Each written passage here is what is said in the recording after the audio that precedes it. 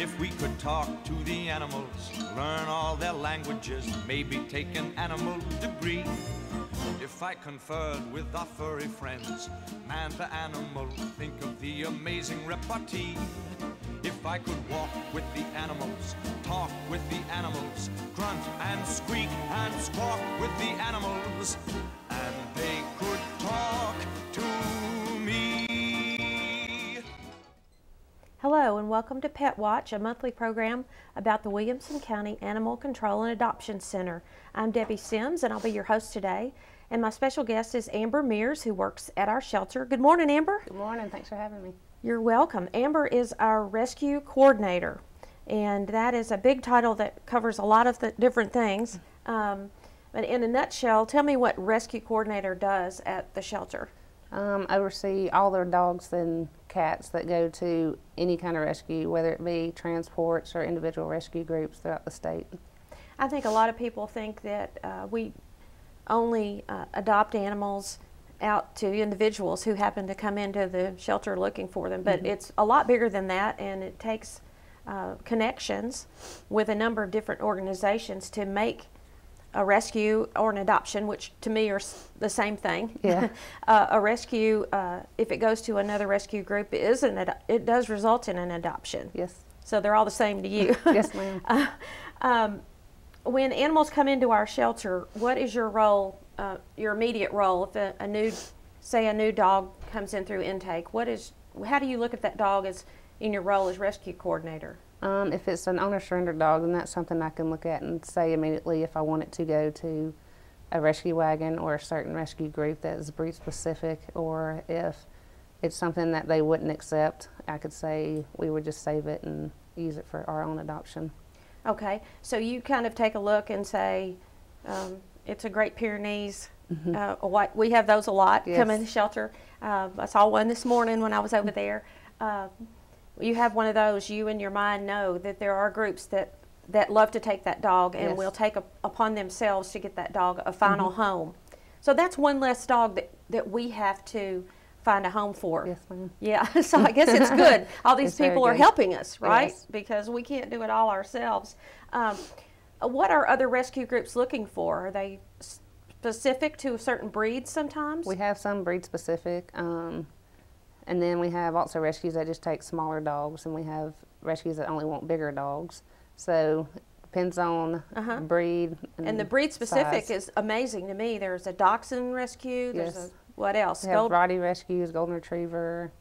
Pretty much don't have to worry about lab and pit rescues. There's so many of those that Right. you can't get them in, but That's a lot of good. the ones you don't see around here we can get out pretty quick. Right, and of course we're not talking about pure breed dogs. They even take mixes. They better, because everything we get is a mix. sometimes an unknown history, and yeah, it's a mix. Yes. I heard somebody call a hybrid. It said, I saw it for another shelter, it said adopt a hybrid. Yeah. That was great.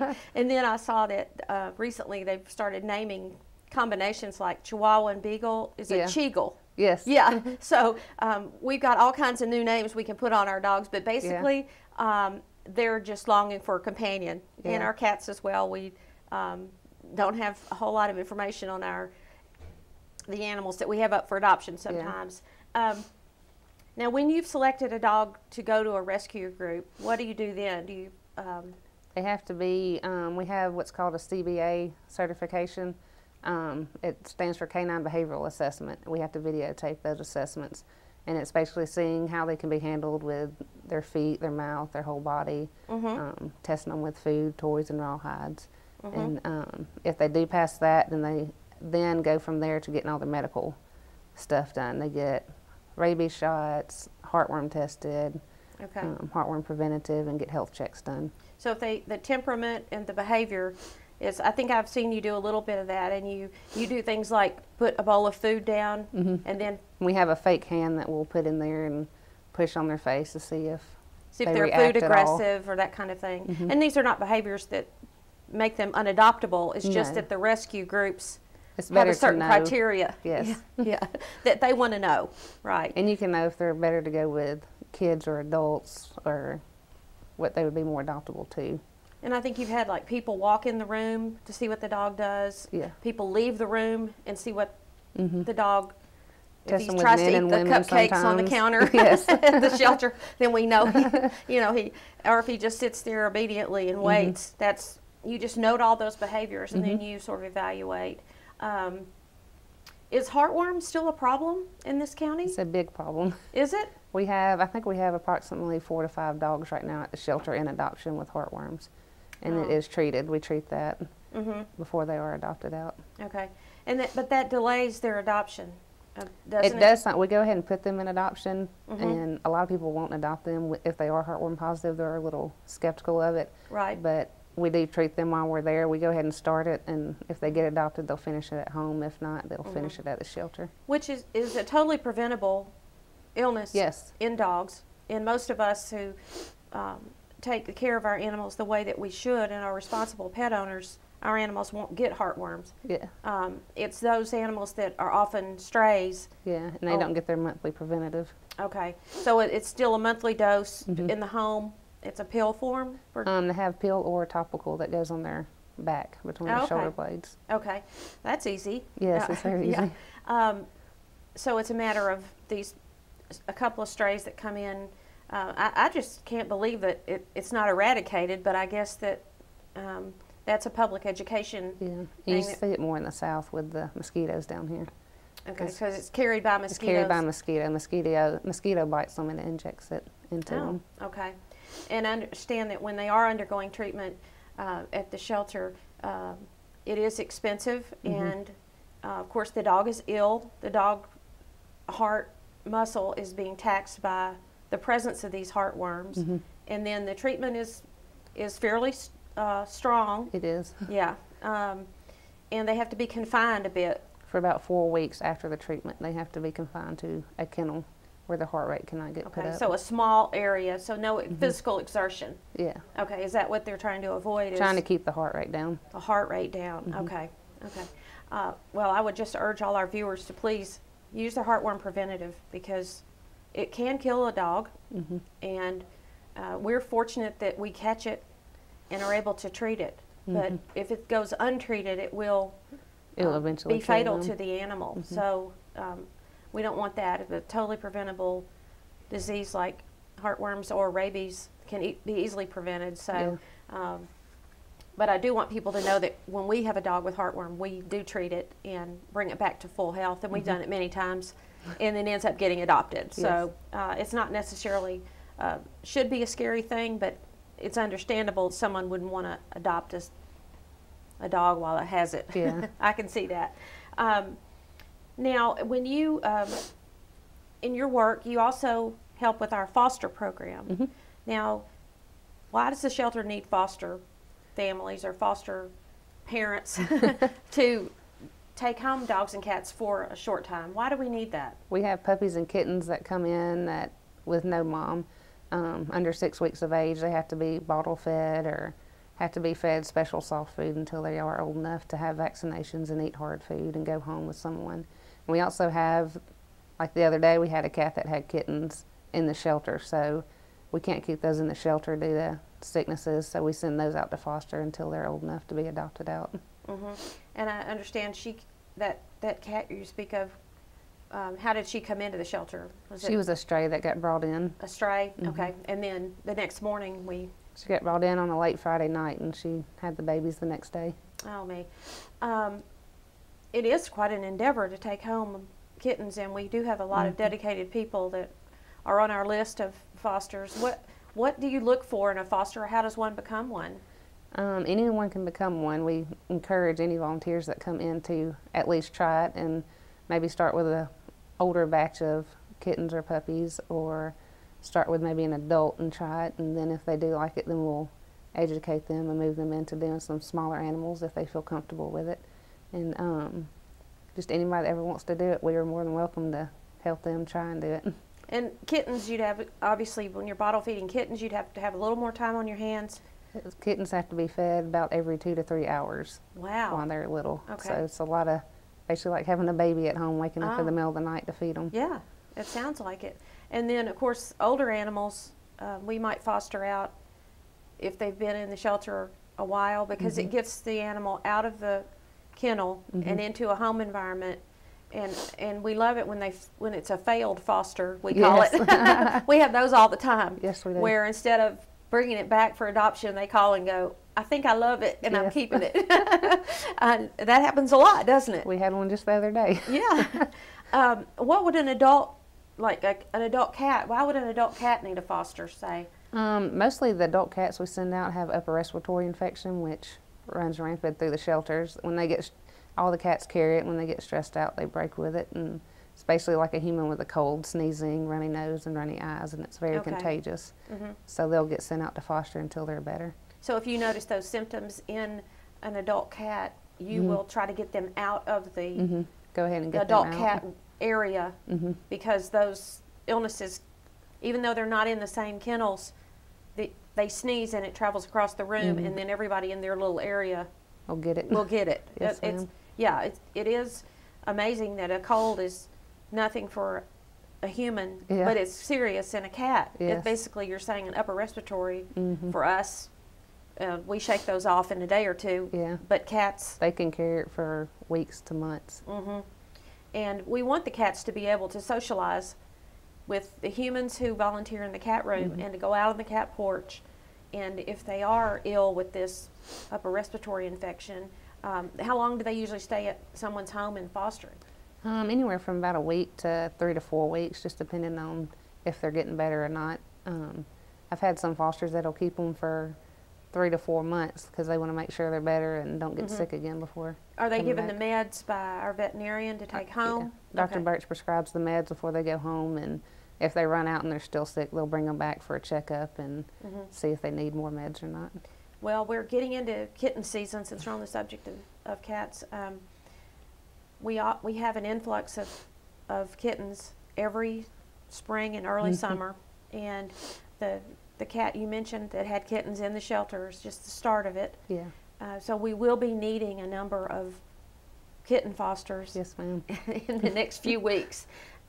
If a person is interested, should they just call you and chat with you at the shelter? Will you give them some guidelines on how to care for the animals if it's their first time? Oh, yeah. Okay.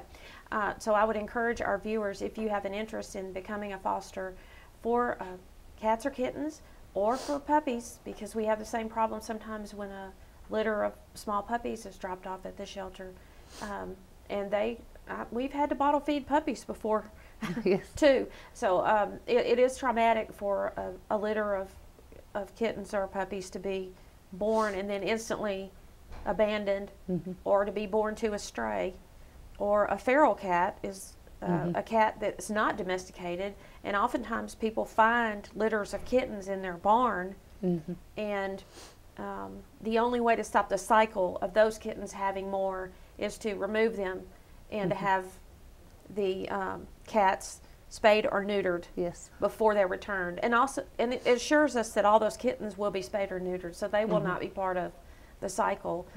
So that's another part of what you do is basically trap, neuter, and release some of those cats that aren't the house cats, but they are on people's property, and they can call us and let us know if they have that problem, can't they? Yes. Okay.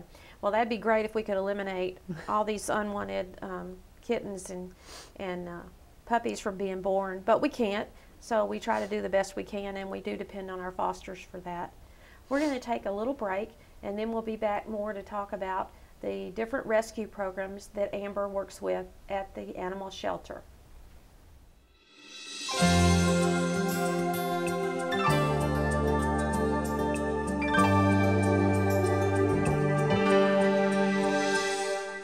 How positive are you as a parent? Do you motivate your child by letting him know that he is loved and appreciated? Well, here's a fun quiz to help you measure your positive parenting. Now, for each of these questions, give yourself 5 points if it's something you usually do, and 0 if it's something you never do, and then a score anywhere in between. Are you ready? Here's question number 1. I compliment my child more than I criticize him. Number 2, I tell my child I believe in him. Number 3, I say I love you every day. Number 4, I praise my child's effort when he tries hard, even if he fails. And number 5, I remind him of his past accomplishments. How did you score? Well, if you scored 15 to 20, it means you're a pretty positive parent. Anywhere around 15 means you're average, and below that means you may want to try some of these ways to let your child know that you love them and appreciate them. Remember, stay connected. You're the vital link in your child's school success. I'm Joan Tidwell, and this is Parent Connection.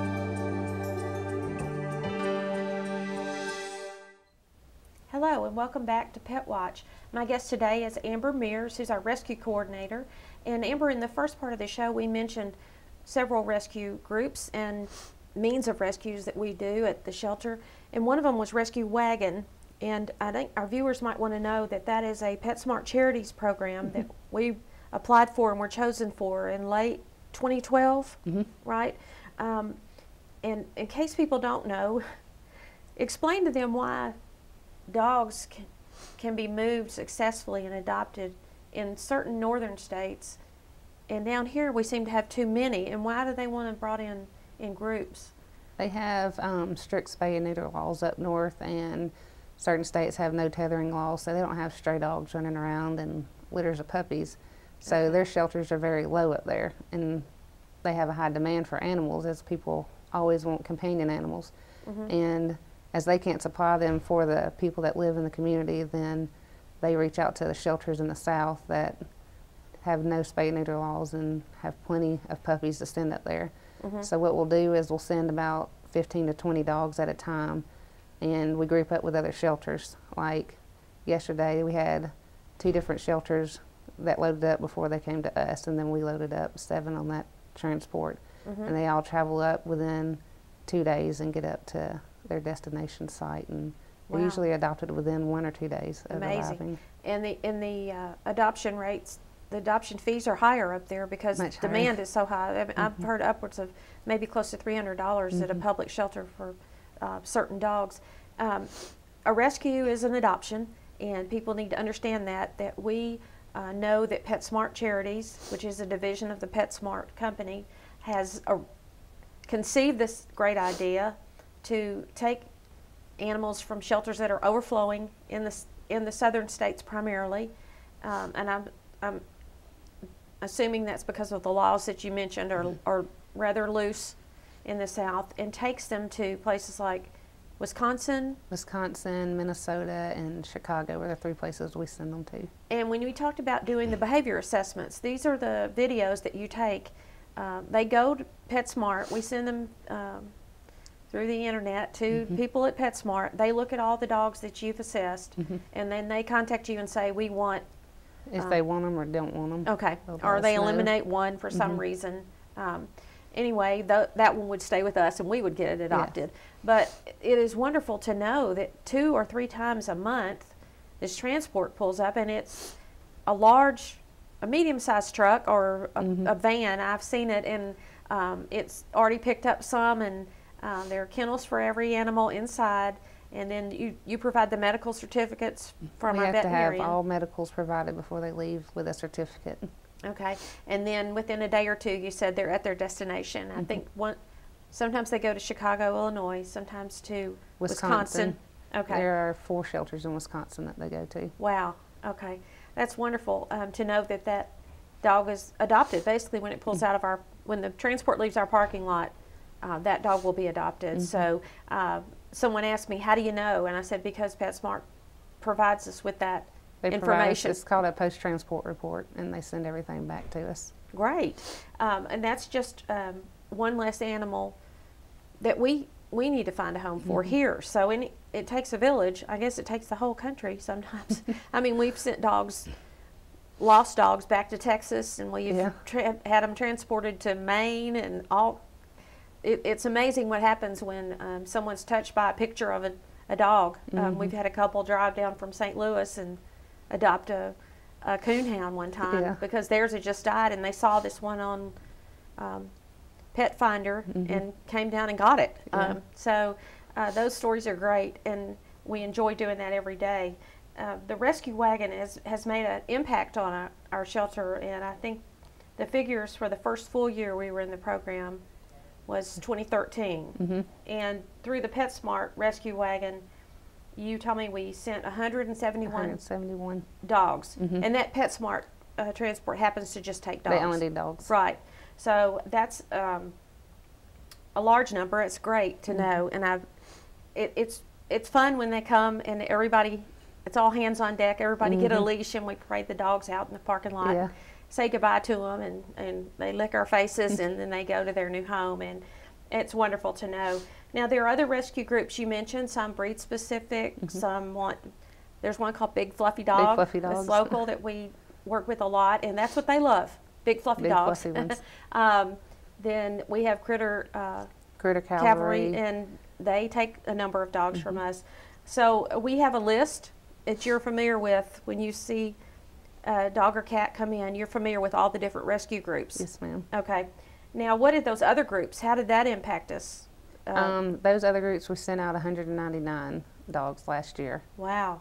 Okay, so almost 200 dogs went to other rescue groups, most of them in the immediate area. The Franklin, Nashville area. Okay. And then 164 cats is what? Yes, ma'am. Yeah. So there are plenty of cat rescue groups and plenty of cat lovers. And you said we work with our cats, we work with...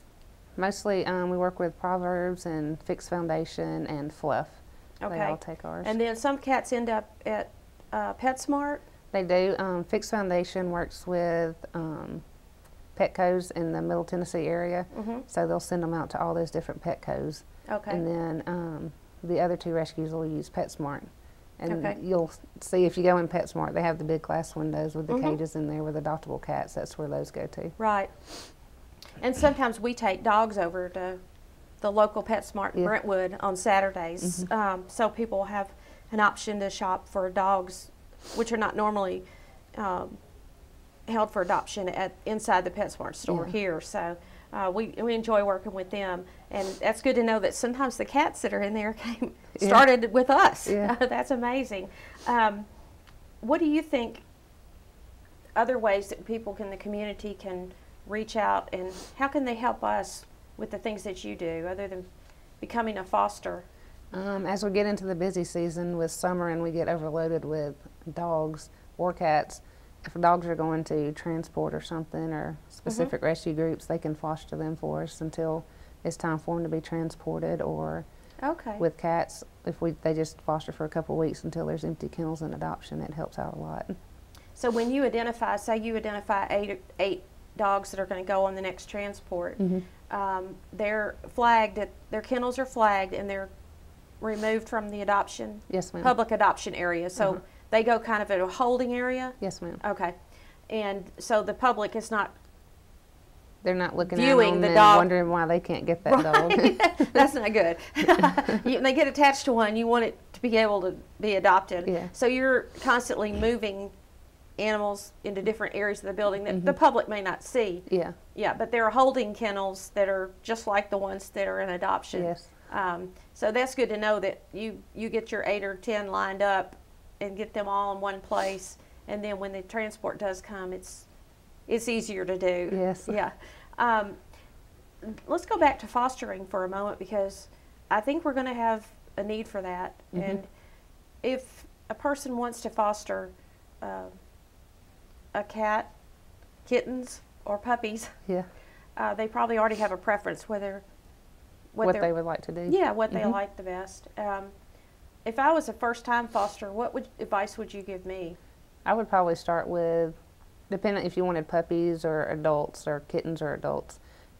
If you were starting out, go with something older that might be like 5 to 6 weeks old and only would need a couple of weeks and is already eaten at least wet food and could transition into hard food. And then as you got comfortable with that, then you could move down into the younger animals. And it's okay if you have other pets at home to be a foster? Yes. Okay. We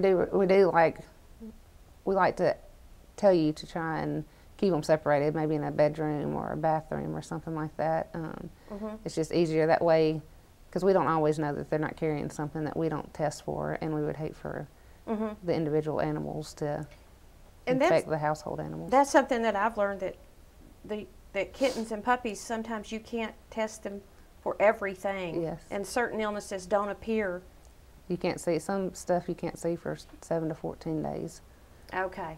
Okay. So that's some of the things that you advise fosters to do. Trying to keep them isolated. And you have fostered recently. Yes. I had a pit bull named had Presley. 9 puppies. Yeah. And she was pregnant, Mm-hmm. and then you took her home and put her in. I kept her in, I have 2 garages, and I kept her in the garage that we don't use. Uh-huh. And she stayed in there kept her for 6 weeks. And how many puppies did she have? We had 9. Okay, and they've all been adopted, I think. Yes, ma'am. Yeah. Half went to Rescue Wagon, and then the other half were adopted through us. And one of our staff got one of them. Yes. So Presley, is she still up for adoption? She is still up for adoption. Okay, okay. So Mama's there, but all her babies are taken care of, and she won't have any more litters because she's now been spayed. That's great, Amber. It does take everybody to get these things done, and our staff does go above and beyond many times, and that's just one example. I want to talk a little bit about what April will be bringing here at the shelter. You know it's going to be spring and April showers come, and our theme for the month of April is It's Raining Cats and Dogs, and rainy days can be very quiet at the shelter and not many adoptions happen on those days, so we're going to do something unique. The adoption rate for each day in April will be reduced by the percentage of precipitation that's forecast that day. So if the weatherman says 30% chance of rain, all adoptions are 30% off that day. So you can see that the gloomier the day and the more rain we have, the less expensive that adoption will be. It's just a way to bring awareness to the fact that there are ups and downs at the shelter, and we like to keep things moving and get people's interest up. And on those gloomy, rainy days, you'll actually have ability to save more money. So come in the shelter, and we'll have it posted that day what the percentage off is based on the rain forecast. We will also be having a number of community rabies clinics in April. They're all on Saturdays from 1 to 3. On April 5th, we'll be at College Grove, Fairview, Grassland, and Trinity Elementary, and Bethesda, Delhi, and Market. On April 12th, we'll be at Lipscomb, Hunters Bend, Longview, and Winstead Elementary, Centennial High, Hillsboro, and at the shelter on Claude Yates Drive. On April 19th, we'll be at New Nolensville, Chapman's Retreat, Scales, Westwood, and Crockett Elementary, Page Middle, and Franklin High. And then on the 26th, Edmondson, Oakview, Clovercroft, Walnut Grove Elementary Schools, Brentwood Middle, Independence High, and Fox's Grocery. We'll also be at the Franklin Main Street Festival with an adoption event on March 26 and 27, right in front of the County Archives building at 5 Points. So come by and see us there. And we will be continuing to prepare for the ASPCA Rachel Ray $100,000 Challenge this summer during the months of June, July, and August. We will be competing against 10 other shelters of our size across the country, and you'll be hearing more about that. We're looking for events to be booked right now in those months of June, July, and August. So if your business would like to hold an event during those months, or you would like to be a sponsor of the contest and help us out, just call us shelter at 790-5590. And if you're thinking of adopting, go to our website, www.adoptwcac.org, and there you will see photographs and descriptions of all the cats and dogs that we have available. And if you want to be a foster, call Amber. She's at the shelter every day. And again, the number is 790-5590. Amber, I want to thank you for being with us today and describing what a rescue coordinator does. And it is a big job, and we do depend on the public in so many ways, and all these different rescue groups and corporations that have such wonderful plans. Amber's busy all the time, I know, and it's got to be fulfilling to see all those dogs and cats go into final homes and lovable owners. So we appreciate you being here. I hope you enjoyed this episode of Pet Watch, and I hope you'll join us again next month. If I could talk to the animals, just imagine it, chatting with a chimp and chimpanzee. Imagine talking to a tiger, chatting with a cheetah. What a neat achievement it would be if we could talk to the animals, learn all their languages, maybe take an animal degree. I'd study elephant and eagle, buffalo and beagle, alligator, guinea pig, and flea.